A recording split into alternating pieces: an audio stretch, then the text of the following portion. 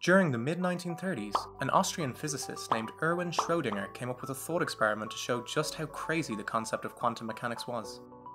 The idea was that you took a box and placed a cat in it, as well as some poison and some radioactive stuff. Now, according to quantum mechanics, without checking, you can't say whether a radioactive atom has split or decayed within a certain time, so you have to describe it as both decayed and not decayed simultaneously. It's only when you check that it's forced to be one or the other. With Schrodinger's box, it is designed in a way that any decayed atom will have caused the poison to be released, thus killing the cat, or else maybe creating some kind of mutant cat. However, because the cat itself is also made up of atoms, then it would also be bound by the same laws of quantum mechanics. As such, until the box is checked, the cat should be described as being both dead and alive.